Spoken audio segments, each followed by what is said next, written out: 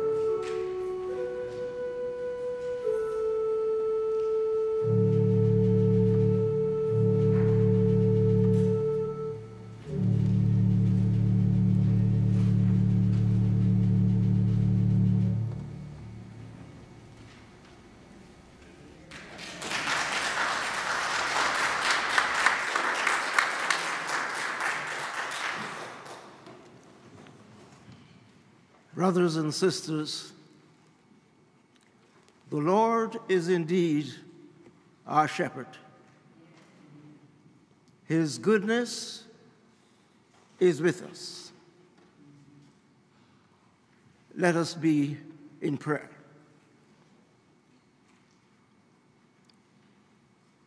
Loving God, we come to you with open heart, mind, and soul, as the world groans from the effects of our carelessness and arrogance. You have told us to ask,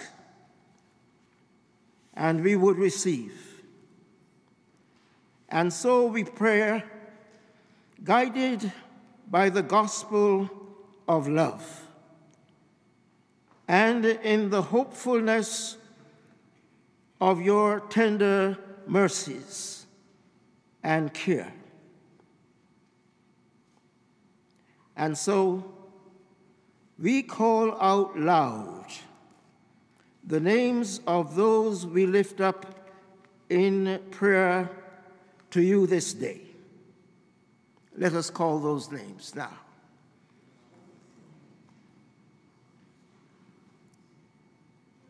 And I name those listed in our worship bulletin: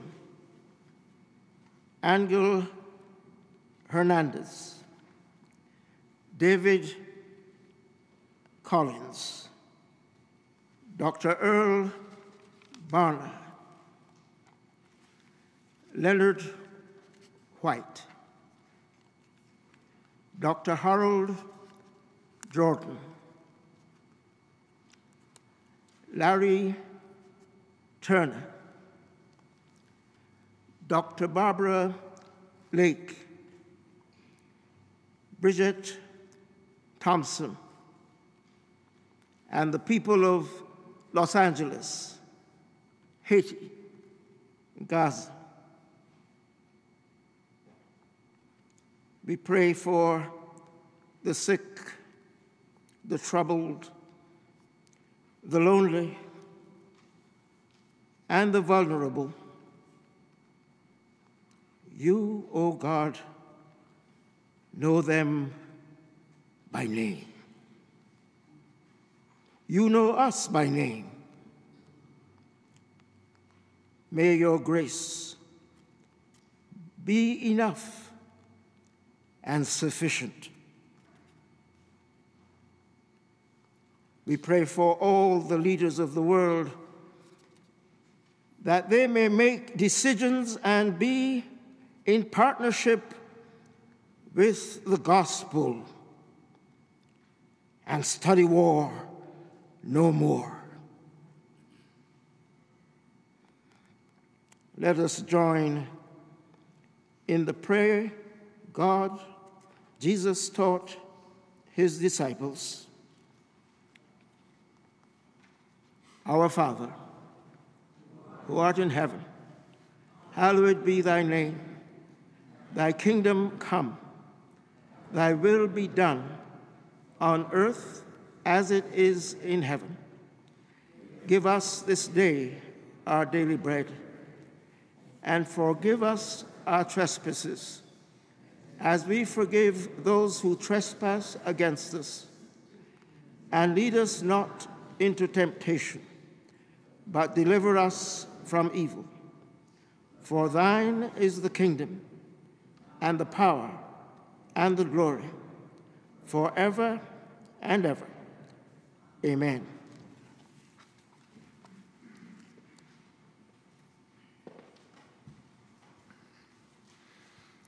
Our scripture this morning is drawn from the New Testament. For today's scripture, we turn to the Message Bible translation of the Gospel of John, chapter 15, verses 9 through 17. Again, please draw your attention to John, chapter 15, verses 9 through 17. Please rise as you are able for the reading of the gospel. I've loved you the way my Father has loved me. Make yourselves at home in my love.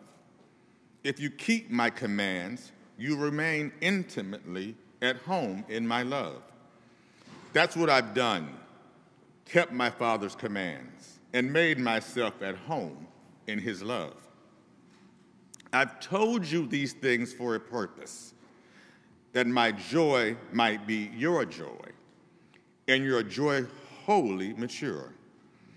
This is my command. Love one another the way I've loved you. This is the very best way to love. Put your life on the line for your friends. You are my friends when you do the things I command you. I am no longer calling you servants because servants don't understand what their master is thinking and planning. No, I've named you friends because I've let you in on everything I've heard from the Father. You didn't choose me. Remember, I chose you and put you in the world to bear fruit, fruit that won't spoil. As fruit bearers, whatever you ask the Father in relation to me, he gives you.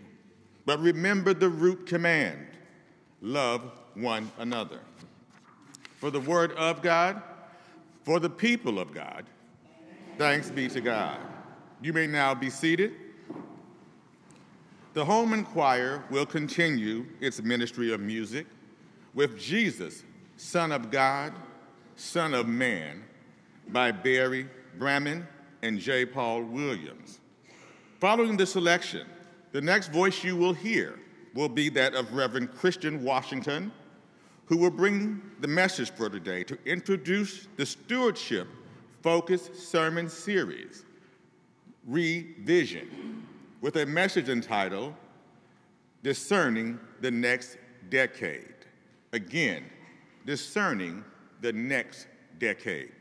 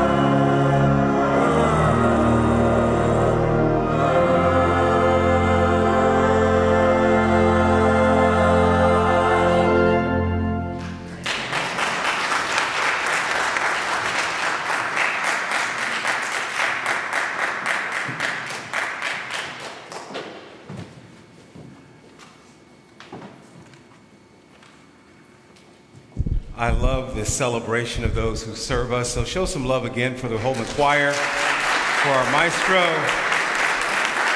wonderful musicians, our liturgist. As we enter June, can you believe it? I am both elated and feeling a little melancholy about this being my last month here. But I'm so happy to play the John the Baptist role for the phenomenal preacher and leader who is coming. I get to lay the groundwork and prepare the way. So I was thinking and pondering, how do I close this season of preaching? And I figured it makes sense to just stick with what brought you here. So repeat after me. I am significant. Because God says so. I am significant. And I was created to do significant things. Now find someone else in the room, look them directly in the eye and tell them you are significant. Because God says so. You are significant. And you were created to do significant things. Now, as the body of Christ and Holman United Methodist Church collectively, we are significant because God says so. We are significant and we were created to do significant things.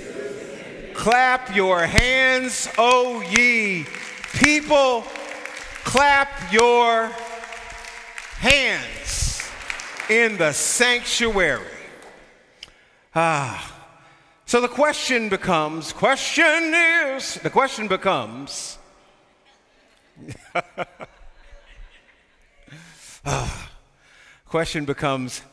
just how do we do these significant things? So over the next 4 weeks, after this introductory sermon, I'm going to be taking us through a decade in the life of the children of Israel, to look for some clues as to how to discern our next decade, individually and collectively.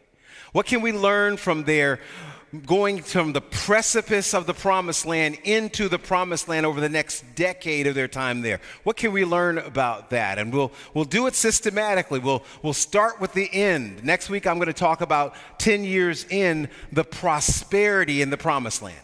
Promised land prosperity is next week. And it's a holistic perspective on this. It's not about how much money you have. It's about having the kind of prosperity that transcends stuff and status, but I'll get to that. The next week after that, we're going to talk about 5 years in. And 5 years in, we're going to talk about promised land problems. We're going to, undoubtedly, we're going to hit some speed bumps. Undoubtedly, we're going to have some issues and some things that get in the way of us being all that we can be and having the prosperity of the promised land. We're going to talk about the problems a couple of weeks from now. From that point, we're going to move it back to the first year there, that year one. And in year one, it's promised land possibilities.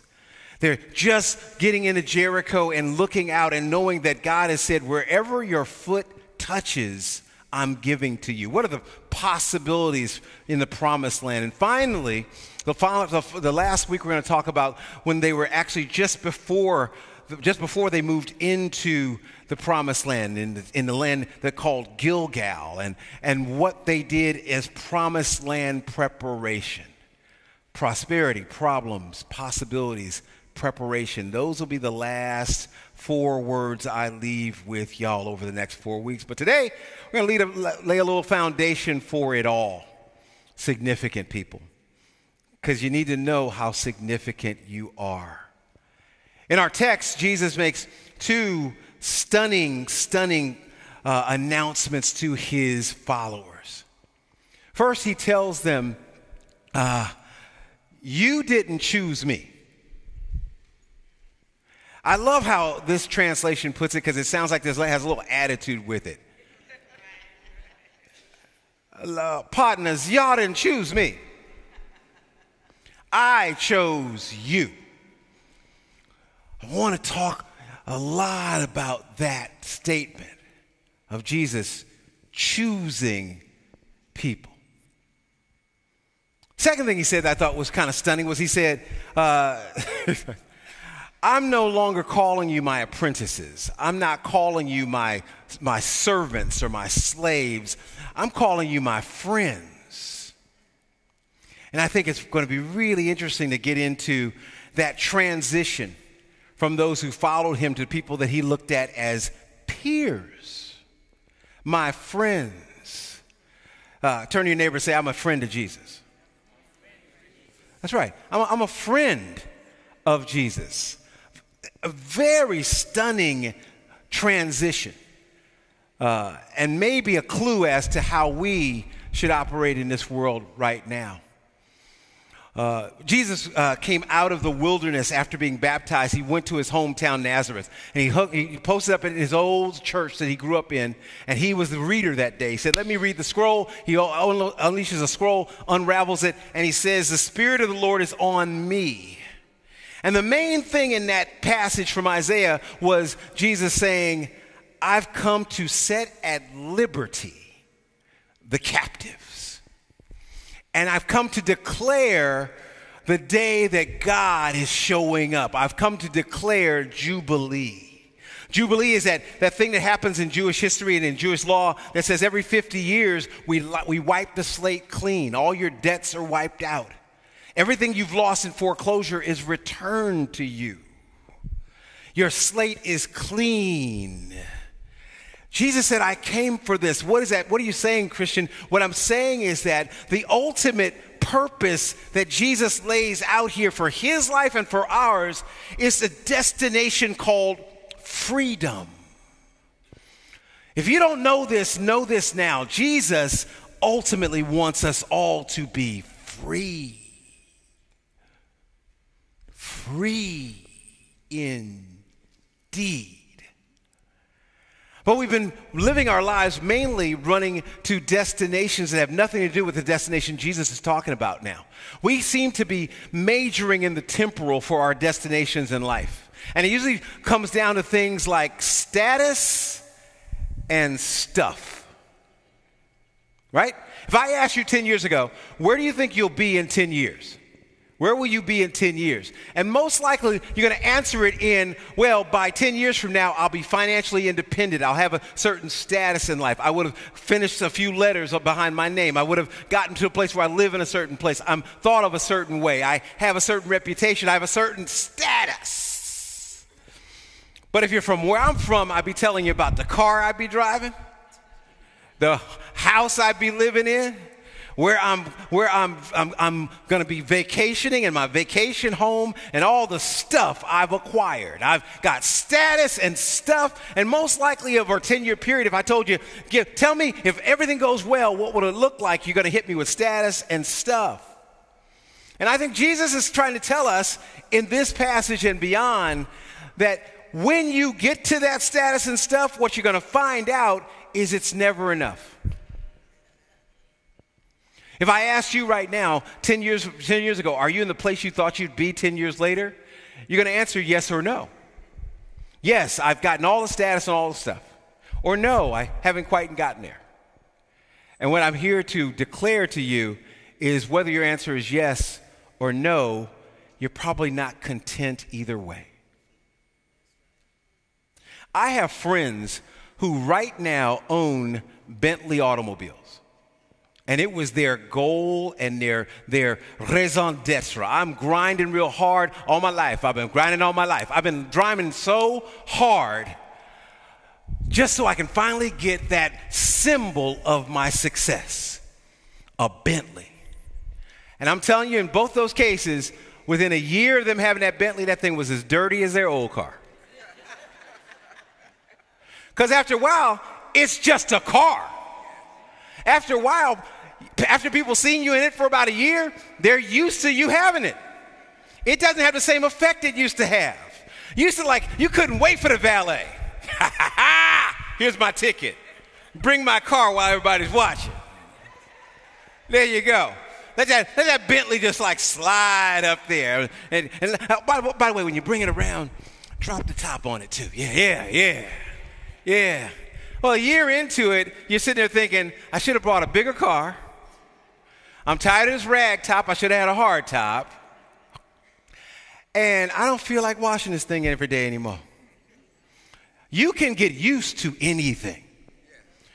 And when you get there, after a moment or two, a good moment or two, even that accoutrement of your success is just a car. And now you're thinking, is this all there is? Well, Jesus is talking about a different kind of destination, a jubilee kind of destination for your life and for the life of this church, where you're not going for success. Success comes and goes, y'all. It comes and it goes. And it's a wonderful thing. But if it's your destination, you will never be satisfied. Independence. Financial independence is a wonderful thing, but I know a number of financial independent people who are miserable because the money did not solve the issue. Financial independence is a great thing, don't get me wrong. It's a wonderful milestone to get to, but it's not the right destination. Like success is not the right destination, significance is the right destination. This independence is not the right destination, interdependence is the right destination. When I realize that I'm here and we're here for each other, and that any gifts I have and any stuff I have is really for me to be a channel of blessing for others, now I get to a certain level of fulfillment I could never get when it was just about me. Anybody hearing me right now? All right. By the way, it's okay to clap, say amen, say preach it, run around if you need to. Some folks might look at you crazy, but that's all right. Feel free to express yourself. Here we go. And success, significance, independence, interdependence. The last one, happiness. The pursuit of happiness. But happiness comes from the root word, is the same root as happenstance, which means that it's circumstantial. You can be having the happiest day, the happiest moments of your life, and a phone call could take all that happiness away in a moment's time. Somebody's sick. Somebody passed. There's a diagnosis. It doesn't matter. Your business has an issue. It doesn't matter. It's not an eternal thing. Success is circumstantial. It's not what we're talking about here. Jesus is talking about something that's not circumstantial, something that has nothing to do, is not subject to what's going on in your life or not in your life. Jesus is saying the destination is not this circumstantial happiness. It is freedom. The world didn't give it to me, and the world can't take it away. It's the kind of freedom that says that I may not be all that I want to be, but I'm not what I used to be. It's the kind of freedom that says that you can throw anything you need to throw at me. It might change my circumstances, but it's not change my reality. The reality is I'm free. You just a problem. Y'all with me here? Stick with me. I'm going somewhere. I'm laying a foundation. Laying a foundation. The text was one that I really enjoy. And in it, again, it talks about Jesus choosing us. That we didn't choose him, he chose us.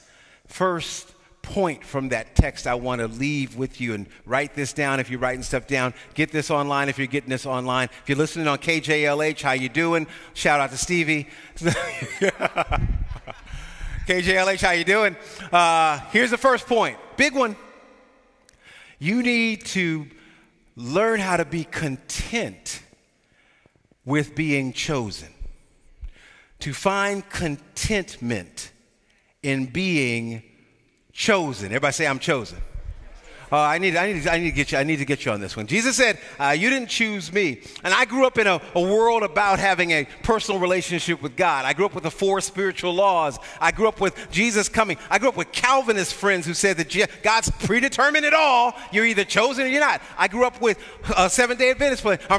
Jehovah's Witness friends who said, hey, look, there's only a number that's been numbered. If you're not part of that 144,000, I grew up with a whole lot of exclusivity about our religion, and that chosen was something that was way beyond us. Jesus is clarifying the chooser is God. However, let me just make this really, really clear on this. We can become very myopic and closed and exclusivist about this choosing that we don't have anything to do with. Y'all know my story. I am the 29th foster child and now adopted, and the second adopted child of Dorothy and Poindexter, Washington. That I was abandoned at birth, I was put right into the foster care system, and a family in Compton that had 28 foster children before me took me in. If I ever wrote a memoir, it would be called Number 29. And they adopted the first one, Shirley, my sister, 11 years before, had all these babies in between, and here comes this little chocolate drop with a big mouth. And they said, we're keeping this one. This is our little buddy. You know, I know what it's like to be chosen. I know what it's like that in the whole milieu of kids out there, God fashioned for me to be moved from here into that water for Pharaoh's daughter to come pull me out and choose me. And choose me. I know what it's like for someone to choose me permanently. To make a covenant between God and the government. I'm taking care of this one, and that covenant be irrevocable.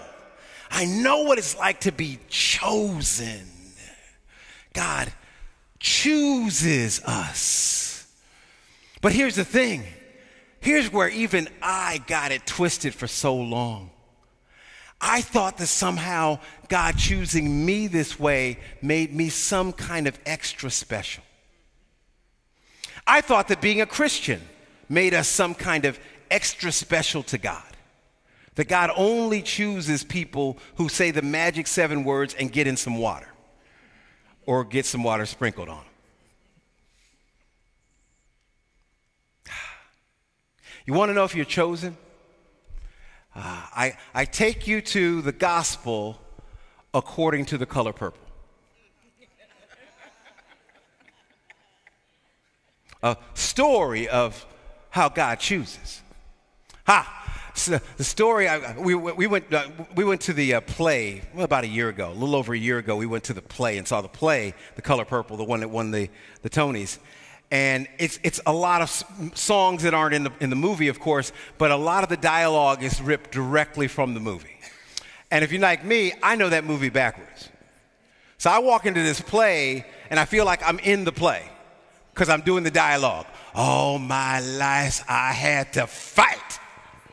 I'm right with her. Like, okay, yeah. You told Harpo to beat me. I'm sure I could have just jumped on stage and said, I'm going to do all the dialogue. I'm going to let them do all the acting. I got this, y'all. Harpo, who this woman? Right? She scratches out my hair while I'm ailing. Sister. I know that backwards. And I love the fact that it moves from a place where we meet this woman, Celie. And Celie is a victim. She's victimized and traumatized. She's essentially a slave, a concubine. She has no rights. She has no privileges. She is the sum total of her trauma and what's happening to her. We meet Celie at the beginning of the show. But by the end of the show, her name has changed. Her name is now Miss Celie. And there's a big difference between Celie and Miss Celie. First, they add something to the front of her name, M-I-S-S, not M-S. There's no M-S back then. It was M-I-S-S, which symbolizes single female, which says, I ain't her anymore. I'm Miss Celie now. I'm not that tyrant's wife anymore. I'm not that victim anymore. I'm a survivor. I'm going to make it. I'm a survivor. Keep on surviving. I am Miss Celie over here. But in the play, they add something that dramatizes even more with a song, one of my favorite lines in the whole movie. It's when she's already hexed the dude. Right. And now she's on the back of a buckboard. She's on the back of a horse-drawn kind of carriage thing. And she's riding away. And she says, I might be black. I may be ugly. Might be uneducated. But I'm here. Oh, thank God I'm here. See, what I didn't realize was that if you're here, there's hope. That there's something existentially valuable about just being here. That the gospel is not some only so many folk gonna get it. The gospel, the real good news, is that Jesus paid it all already. The real good news is that Jesus has chosen you, whether you understand that or recognize it or not. Our job is to wake the world up to that. Our job is to let you know it's already happened. Jesus already chose you. Wake up and receive that. You are chosen. If you're walking around here with breath, if you're walking around here with life, that is God sustaining your life for a purpose. Not only are you significant, you are chosen. And it's in that choice, it's in that being chosen. Remember, you don't choose him. Oh. It is not the words or the incantations you say. It is not the amount of water. If you don't have that change of heart, you can go in as much water as you want. All you got was wet.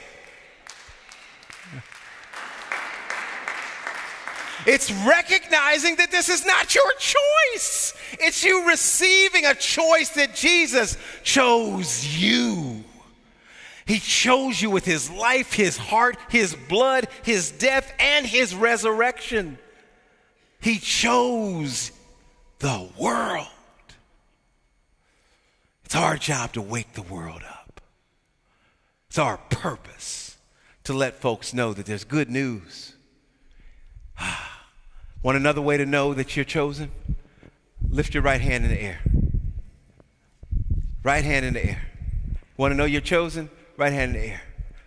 Put that right hand right in front of your face and say your name. Did you feel breath on your hand? Then you're chosen. If you're here, you're chosen. God sustains you with this breath. No breath, no life. If you're not breathing, you're not living. The ancients believed that the sound of our breath is actually the name of God. Yahweh, Yahweh. They wouldn't say the name of God, but they believed that the fact that we are breathing, the fact that we're being sustained at every breath, we are actually praying. We're actually saying the name of God with every breath. When you have that hand in front of your face, if you feel breath, not only are you significant, not only is God sustaining you, but God has chosen you. Say, I'm chosen. Say, I'm chosen. You have to find contentment with being chosen. Paul put it this way. I've found that I've been up, I've been down, I've been in prison, I've been through all kinds of things, but I've learned that in all things, in all ways, I am content. I love that word. I love that idea. I'm up, I'm down. It may change my spatial reality, but it does not change my existential reality. I'm still chosen. I'm still significant even when things aren't going well. I'm still chosen and significant when things don't go my way. I'm still chosen and significant. Our lives are not very different than my first careers training about portfolios of stocks and bonds. Our lives are not very different. You can buy a portfolio today, and it can be 10 years from now twice what you bought it for, 3 times what you bought it for. But I'm telling you right now, baby, it will not be some smooth ride up there. While the trajectory might be going up and the general direction is up, you're going to get some volatility. In this life, Jesus said, there will be trouble. Hello. But I have overcome it all. And so will you. This volatility is just part of the process, but does not change the fact that you're chosen. Now you have to find contentment in the volatility and contentment in the fact that you're chosen. I got one more point and I'll get out of your way. Second thing Jesus made very clear is that we're his friends. And what he said about it was kind of interesting. My translation is that the reason why you know you're my friends is I gave you the playbook. If I was going to just continue to lord over you, then I'd just sit here. I'd know all it. I know all the answers. I call all the plays. You just follow what I tell you, and that's the way it goes. No, I gave you the playbook. I've taught you the way we do it. I've taught you the way I see things. I've shown you what the work is that you're here to do, and here is the playbook for it. Take that, go. You're my friends. Go get it done. I want you to get to that destination called freedom. I want you to take a world with you to that destination called freedom. But you need to understand this, and this is my second and final point. It is very, very important and very, very necessary that in all that you do, you make the daily decision to do the right thing. Oh, well, I know. Look, Spike Lee said it first. I get it. Yeah, but if you're taking notes, the way it would show up in my manuscript would be right decisions lead to right destination. Right? Making the daily right decisions. We have a crossroad decision every day. I know I do. Maybe you do too. But there's a crossroads decision we face almost every day. Left, right, up, down. Stay, go. Stay together, break up. Cuss them out or not. Cuss her out or not. Kill the person who cut me off in the parking lot. I know. Daily decisions. Do I do that workout or not? Do I not eat that 15th donut or not? Daily decisions. Do I erase that name from my phone or not? Do I block that person or not? Bring it to today a little bit. Every day, we've got crossroads decisions, but every right decision you make, the consistency of making right decisions leads you to the right destinations. But somehow, in the midst of that, I realize that there needs to be a little bit of a mind shift. We are built on having a scarcity mentality in this world, especially in the Western world. There's only so much pie. There's only so much we can get. There's only so much that can good happen for me. I got to get mine. You got to get yours. And if you get yours, don't forget about that crabs in the barrel. Huh? If you get yours and somehow I don't get mine. We're locked in that vicious cycle of there's only so much and not enough. But Jesus said, I came that you might have life and life more abundantly. In Jesus, there's no lack. And in Jesus, there's no lack. And that's not talking about material stuff and status. That's talking about there's no lack of peace. There's no lack of purpose. There's no lack of freedom in Jesus, which gives you the resilience to actually get those things done. But to know that you're going to get there, you have to start with knowing you can. Anybody ever read Rich Dad, Poor Dad? You know, one of the key things that's the difference between a rich dad and a poor dad is a rich dad pours into his children, they can do it. That it is expected that they do it. It's expected that they excel. It's expected that they be good citizens. It's expected that they save. It's expected that they invest. It's expected that they start their own business and have streams of income. These are the things that come from the rich dad mentality. It's a mentality. You follow? You know, we need to have the kind of mentality that Jesus is trying to put into these disciples. Jesus is being rich dad right now. You're my friends. I chose you. Go be fruitful. Love one another. He's given them the rich dad speech. Here's your rich dad speech, y'all, as I close.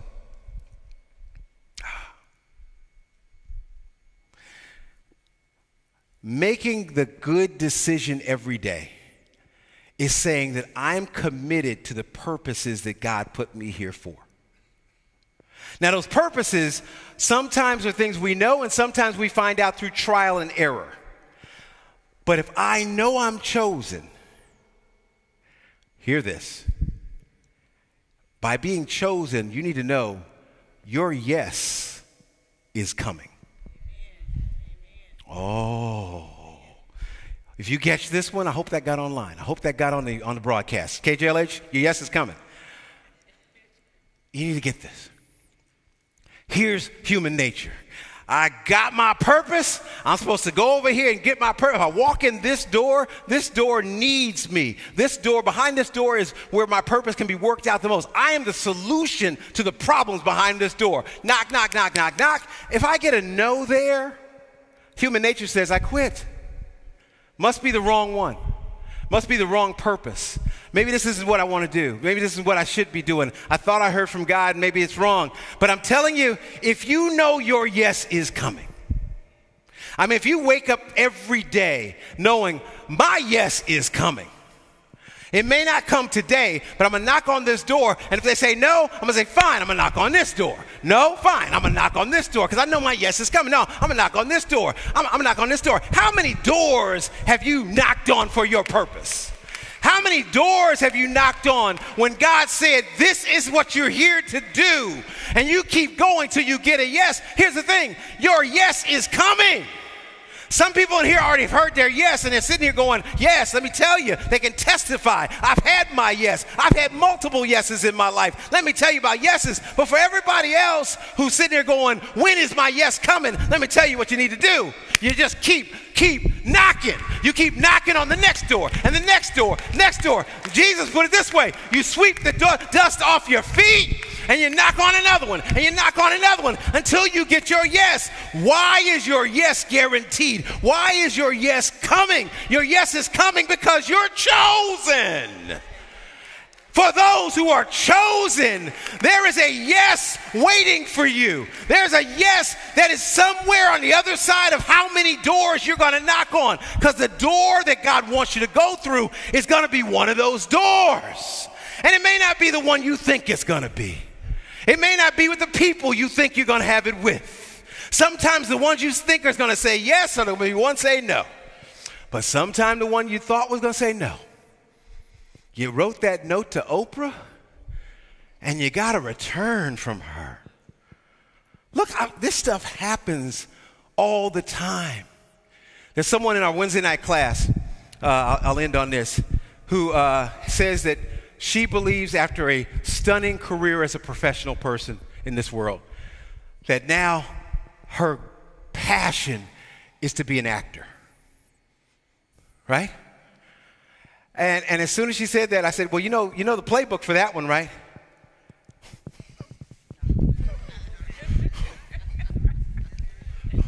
You know the playbook for that one? You keep knocking till you get that yes. And you're going to get a lot of no's. And you're going to get a whole lot of rejection. There's nobody standing here now with Emmys and Grammys and Tonys who won't tell you how many auditions they went to. It's a wonderful metaphor for this. You're supposed to be starting a nonprofit that helps some people that you really identify with and you haven't had anybody write a big check with. Who cares? Keep asking. Keep serving the ones right in front of you. Keep working out your purpose every day and keep knocking on the doors. Because when the right door opens up, oh my gosh, it goes to a place beyond what you can imagine or think or ask. You think you know what's going to be going on in the next 10 years. You think you do, but God has something so much more fulfilling, so much more purposeful, so much more that will leave you in a place where you've left a legacy in this world. But to do that, it starts with a daily practice. I'm going to make the right decisions. I'm going to, at this crossroads, go the right direction. I'm going to do the right thing, knowing that my yes is coming. Say, my yes is coming. Say, my yes is coming.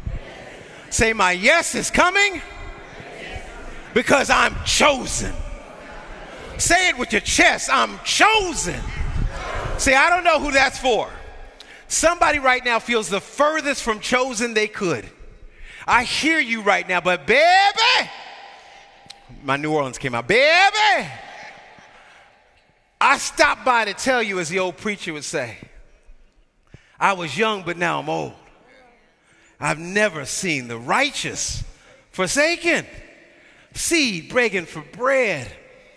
I'm here to tell you that if the 29th foster child of the Washingtons is standing here as the interim senior pastor of one of the most significant churches in all of Los Angeles, then there's a yes waiting for you. There is a yes waiting for you. Oh, God bless you. As we come to this table today, I want you to see communion a little bit differently. I want you to see communion as you in the space in that text where you're at a table with Jesus and Jesus tells you, you didn't choose me, I chose you. Break some bread with the God that chose you. Drink some wine with the one who says, you're not my slaves, you're my friends. Come hang out with your friend Jesus, and he's going to tell you the same thing I'm telling you. It's the time of Jubilee. It's the time for you to get out there. Oh, as some other prophets once say, to get up, get out, and do something. It's the time to live into your promise. And the promise is you are significant. And you're here to do significant things. Clap your hands, oh you people. Clap your hands if you're chosen. Clap your hands if you're significant. Amen. As we transition to this table with our friends, our liturgist will lead you in the Apostles' Creed. Prepare yourself and prepare your spirit to partake.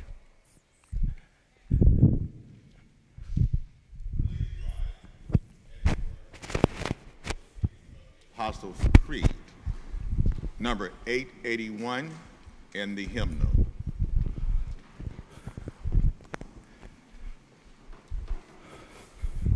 I believe in God, the Father Almighty, maker of heaven and earth.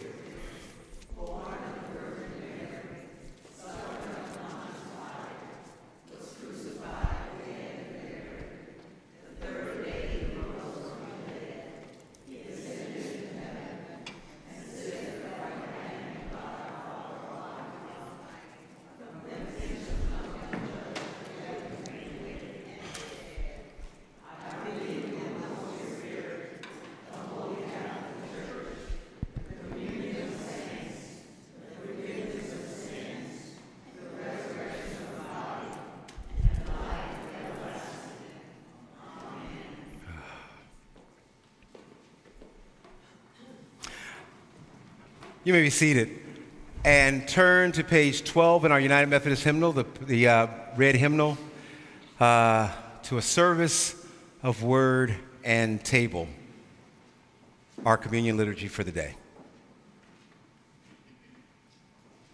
Christ our Lord invites us to his table. All who love him, who earnestly repent of their sin, seek to live in peace with one another.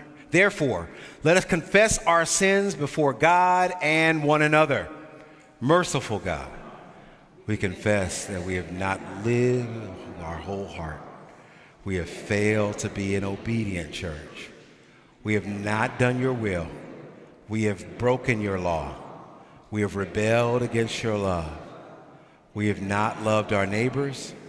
We have not heard the cry of the needy. Forgive us, we pray. Free us for joyful obedience through Jesus Christ our Lord. Amen. We've prayed collectively as a body. Now, you might have an individual confession that you'd like to make to God. This moment of silence is for you. Make your confession now.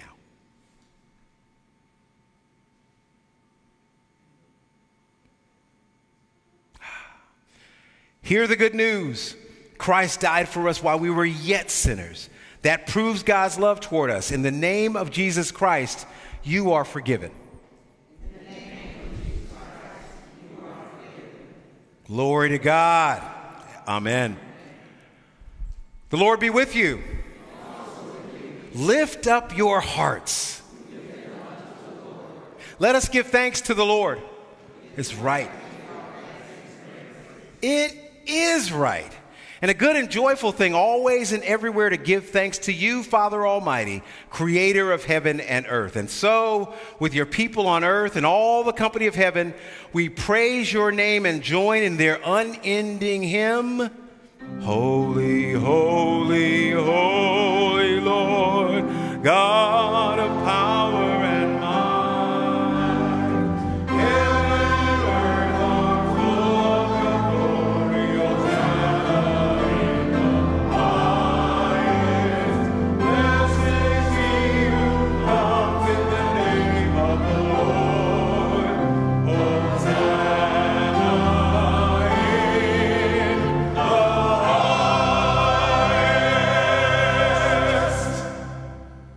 Holy are you, and blessed is your Son, Jesus Christ. By the baptism of his suffering, death, and resurrection, you gave birth to your church, delivered us from slavery to sin and death, and made us a new covenant by water and by the Spirit. On the night in which he gave himself up for us, he took bread. He gave thanks to you, broke the bread, gave it to his disciples and said, "Take, eat. This is my body, given for you." Given for you. Given for you. Do this in remembrance of me. And they did eat. When the supper was over, he took the cup, gave thanks to you, gave it to his disciples and said, "Drink from this, all of you. This is my blood of the new covenant poured out for you and for many for the forgiveness of sin. Do this as often as you drink it in remembrance of me." And so in remembrance of these your mighty acts in Jesus Christ, we offer ourselves in praise and thanksgiving as a holy and living sacrifice in union with Christ's offering for us as we proclaim the mystery of faith.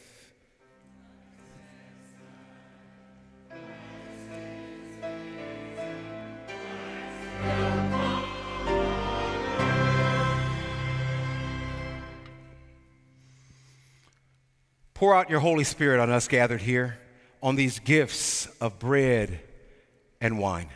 Make them for us the body of Christ and the blood of Christ, that we may be, for the world, the body of Christ redeemed by his blood.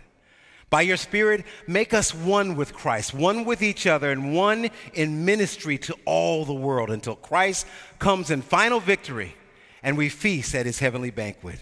Through your Son, Jesus Christ, with the Holy Spirit in your holy church, all honor and glory is yours, Almighty Father, now and forever. And we all said, now, with the confidence of the children of God, let us pray the Lord's Prayer.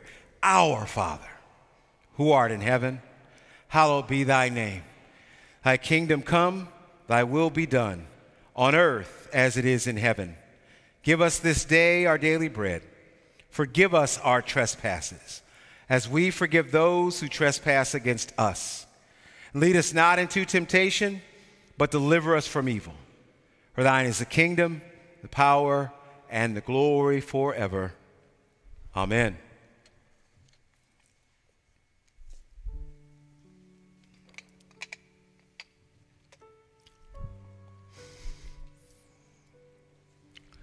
Take the bread, brothers. This is the body of our Lord and Savior Jesus Christ, broken for you. Take it, eat it. And every time you do, remember. Now take the cup. In this cup is the blood of Christ shed for you. Take, drink, and every time you do, remember. We'll now serve those who serve us.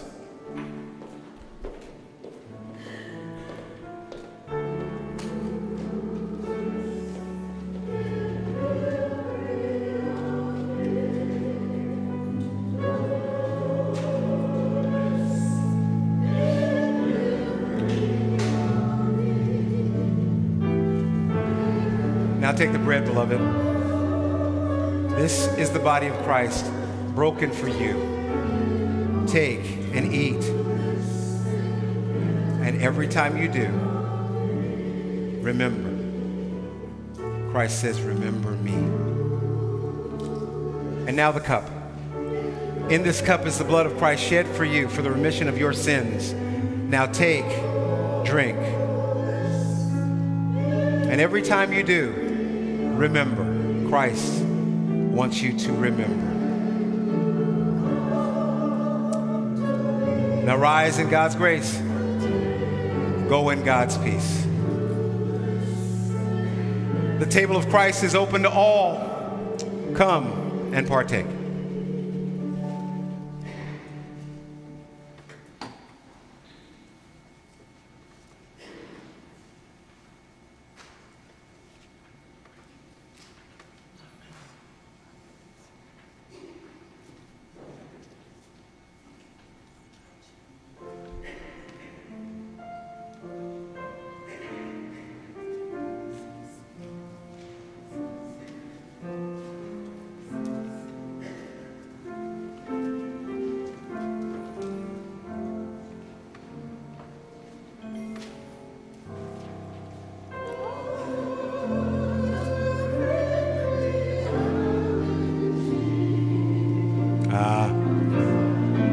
That's good, my truck.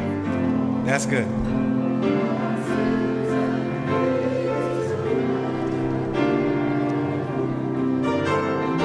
What a privilege to carry.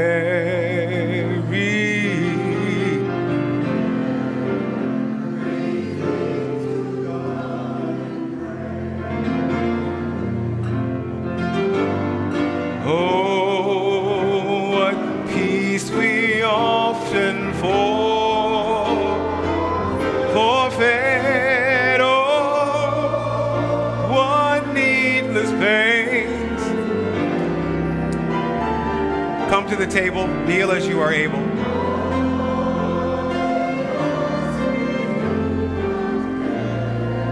Carry, take the bread.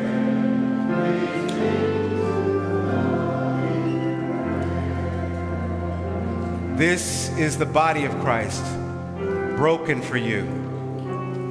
Take, eat, and every time you do, remember. Jesus says, remember me. They did eat. And now the cup. In the cup you have it before you is the blood of Christ shed for you for the remission of your sins. Take, drink all of it. And every time you do, remember. Jesus says, remember me. Now rise, beloved, in the grace of God and go in God's peace.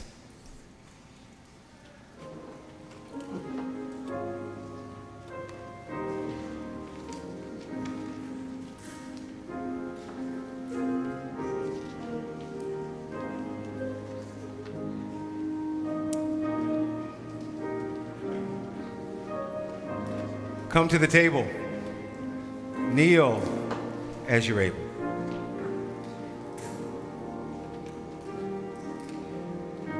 Take the bread, beloved.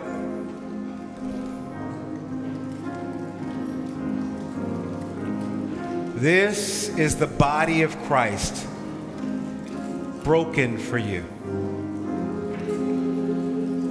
Take, eat, and every time you do, remember.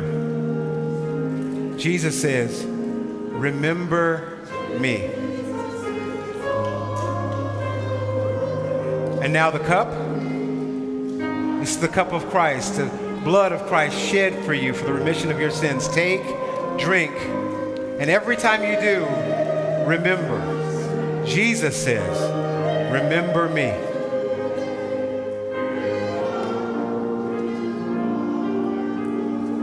Now rise in God's grace and go in God's peace.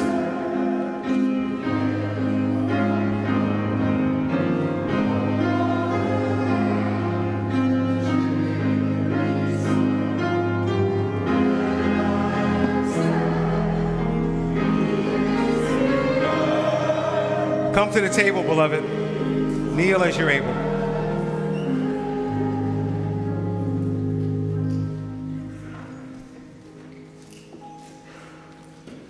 Now take the bread. This is the body of Christ, broken for you. Now take, eat, and every time you do, remember. Jesus said, remember me. Now take the cup.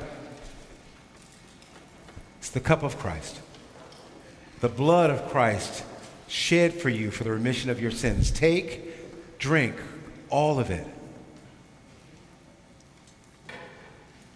And every time you do, remember. Jesus says, remember me.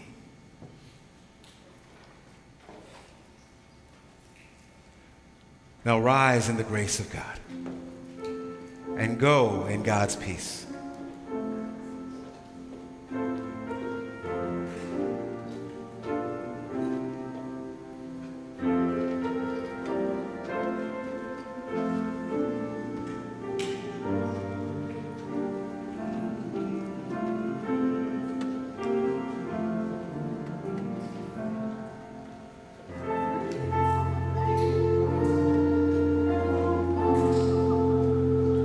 Come to the table, beloved. Kneel as you're able.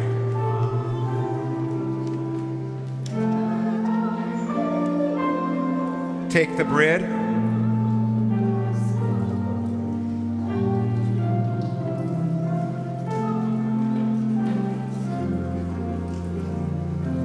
This is the body of Christ, broken for you.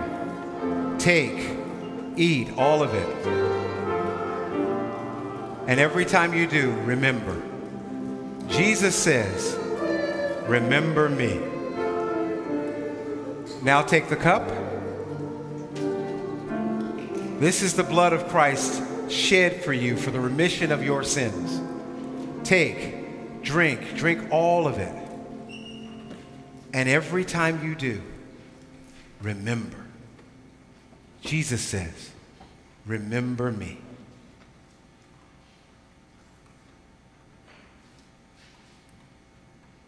Now rise in God's grace, beloved, and go in God's peace.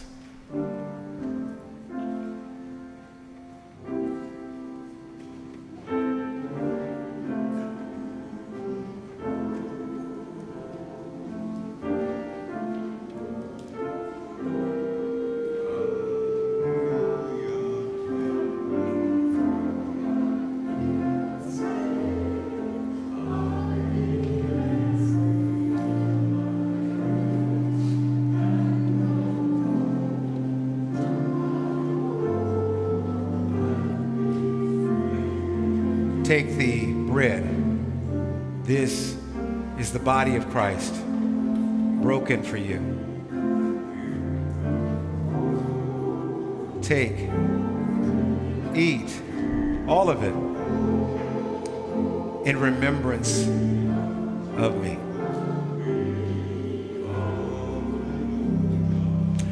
And now the cup. It's the blood of Christ shed for you for the remission of your sins. Take, drink, all of it. And every time you do, remember. Jesus says, remember me. Now rise, beloved, in the grace of God and go to the back pew in your peace.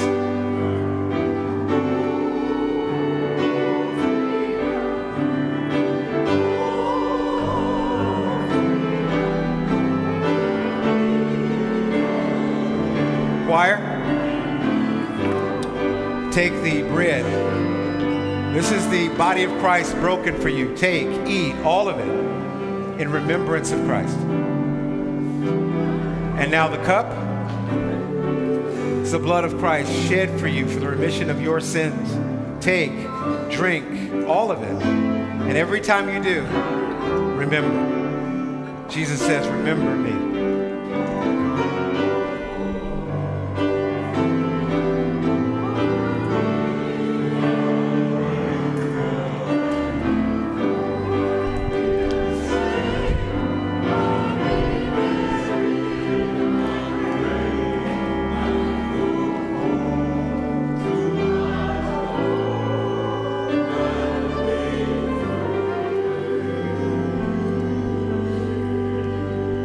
I put a little stank on the end there.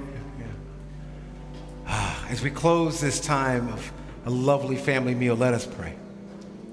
God, who is the chooser, we are grateful for being the chosen.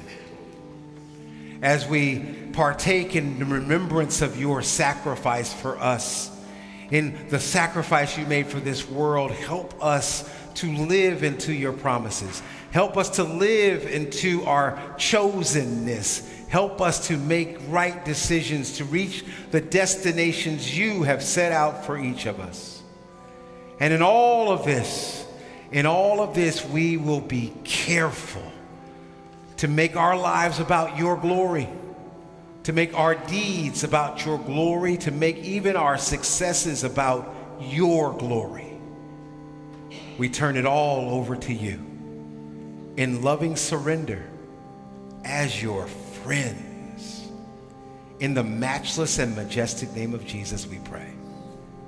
Amen. Amen.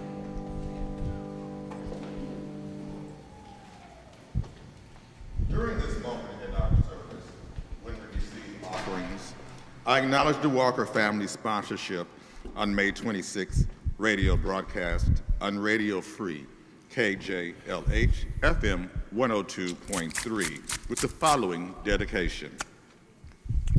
In celebration of dear Dr. Betty Davis Walker, happy blessed birthday, May 27th, to our loving wife, grandmother, great-grandmother, and champion of children around the world. God loves you, and so do we.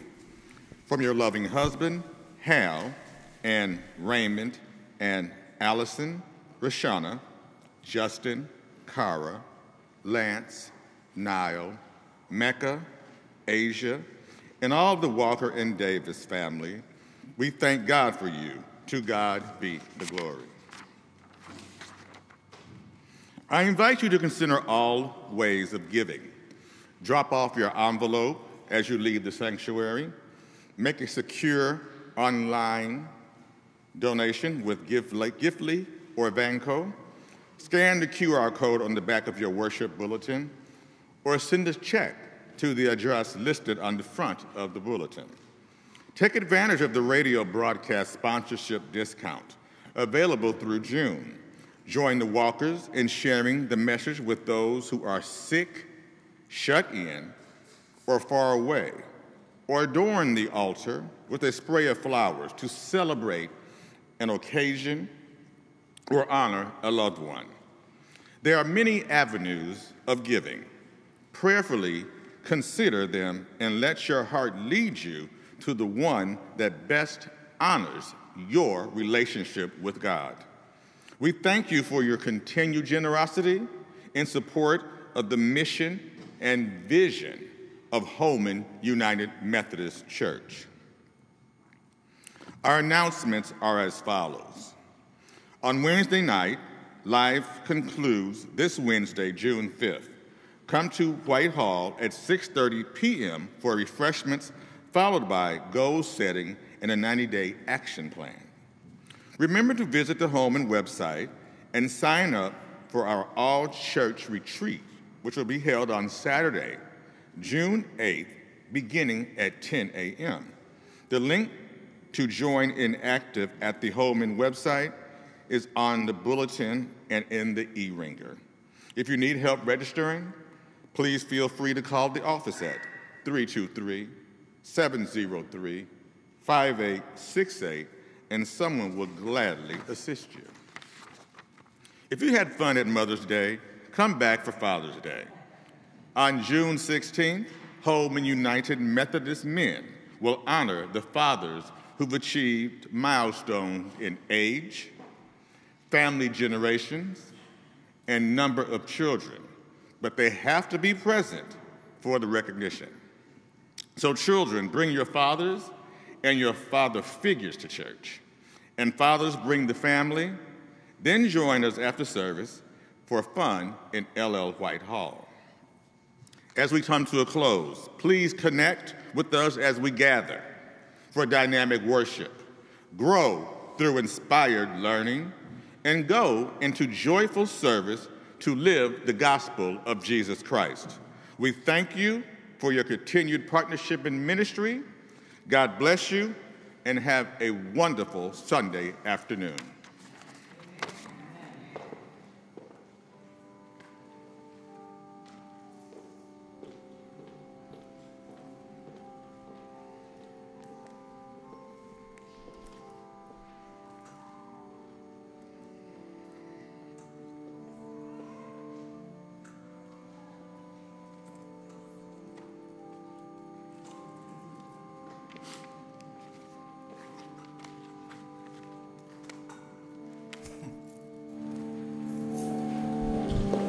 Before we go, in the 8 o'clock service, I gave them some homework that I want to give you as well.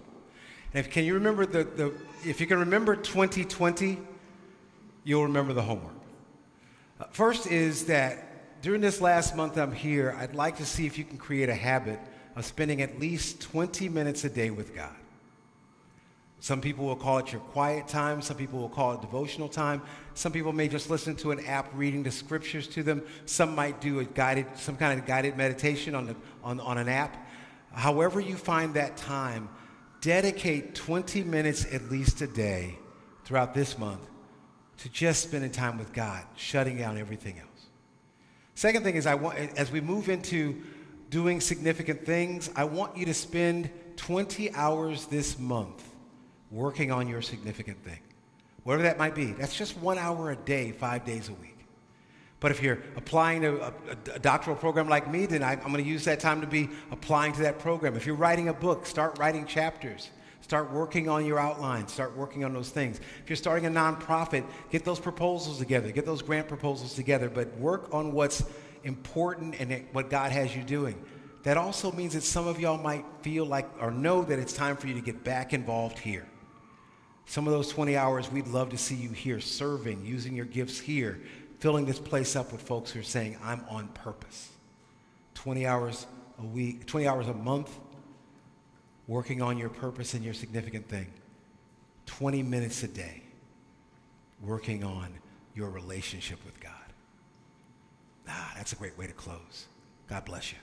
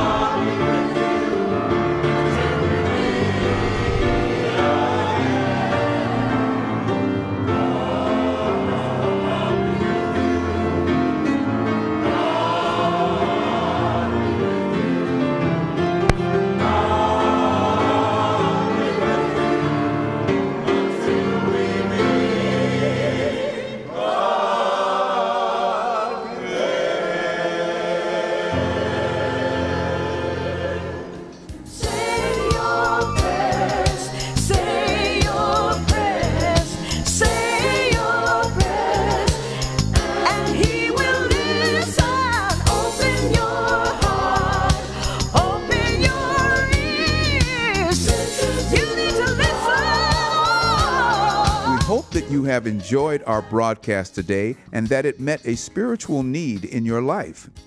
If it was helpful, you can support this radio ministry by donating online at holmanchurch.com or by calling the church office at 323-703-5868. Again, that's 323-703-5868 or online at holmanchurch.com. That's HOLMAN, holmanchurch.com. Today's radio broadcast was sponsored by the Davis and Walker families in celebration. Holman Church is located at 3320 West Adams Boulevard. That's Adams Boulevard and 4th Avenue in the historic West Adams district of Los Angeles. We wish God's blessing on you to have a wonderful week, and thank you for sharing this time with the Holman United Methodist Church on radio station KJLH 102.3 FM. And everywhere on the internet via the Holman Church YouTube channel. Remember, you can contribute and find out more about us at holmanchurch.com. We hope to hear from you and see you soon.